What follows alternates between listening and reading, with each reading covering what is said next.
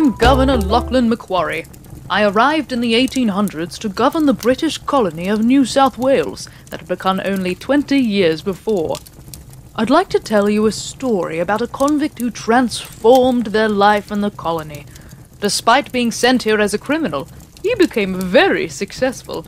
He has even been portrayed on an Australian banknote. I wasn't even featured on a banknote, and I was governor.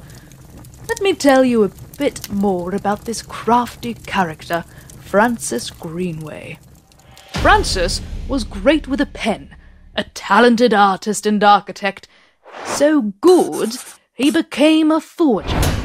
Faking important documents landed him in a prison in England. His forgery past seemed to rub off later on the Australian people, with the banknote bearing his image being a favourite for criminals to make fake notes of. Let's take a look at his life before he arrived in Australia. This is one of Francis's paintings, where he shows us what it was like in the prisons in England. Cramped, uncomfortable and rowdy, these prisons are where you learn how to become a better criminal, and not how to learn good behaviour. Here you might see Francis being distracted with a tickle on the ear, while someone steals his pocket watch. Perhaps poor Francis is reporting the robbery of his pocket watch, while it seems to be being gambled away right behind him. If you were lucky and had money before you went to prison, you could pay for better conditions, but many weren't so lucky, and lived out their sentence in rags and sleeping on the floor. At the time, there were too many criminals sitting in the English prisons, and many were sent by ship as convicts to Australia. Francis, like many others, were destined to live out their sentences in this mysterious land. The journey to Australia was long and uncomfortable.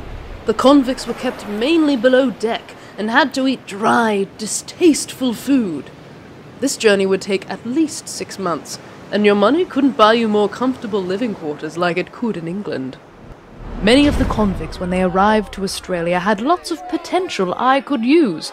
I needed people to help build the colonies, and didn't want these convicts making a life of crime. And Francis Greenway, being the talented architect, he was perfect to help me build important buildings in New South Wales. He designed churches, forts, hospitals, and a lighthouse. He even built the Hyde Park Barracks, a building where lots of the convicts would be housed. He built things so well, they have lasted over 200 years. Maybe you've walked past some of his buildings before. Who would have thought a convicted criminal could end up on a country's currency? I wonder what other stories we might find on Australia's banknotes.